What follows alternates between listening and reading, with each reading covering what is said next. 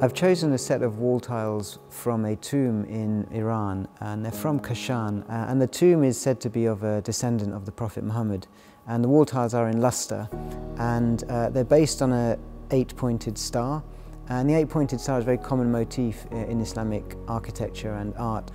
And I'm particularly interested in this tile because it's very geometric. It gives you a very ordered, sort of organised pattern. But at the same time, you can see the hand of the artist in the way in which the tiles have been drawn, the floral motifs have been drawn and painted.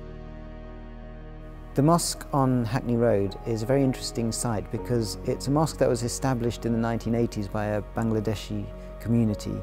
And they established it in an existing Victorian house. So it's an adaptation of a house which has been used as the mosque. And there was a small single-storey workshop at the back which was used as the prayer hall. So my job was to replace this workshop with a new 3-storey building and to combine the two buildings, to combine the existing house and the new mosque. I took the tile design and I used it as the basis for the facade structure of the mosque. And I took an element of the tile pattern, so I took a corner of the tile geometry and I changed the scale of that and then I applied that onto the facade of the building.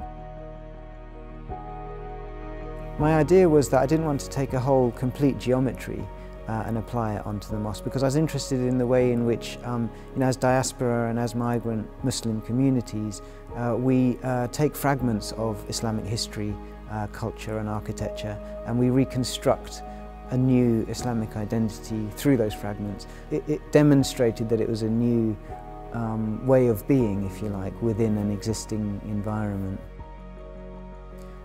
I think diaspora communities are in a continuous process of reconstructing cultural and historic identities. And I think the museum and the collection in the museum plays a very important role in presenting those objects and that cultural heritage to diaspora communities to be able to draw from and to be able to use as a resource. Because the process of reconstruction of identity, which I think, for me, that's what diasporas are continuously doing. And the museum is one of the very important constituents of that.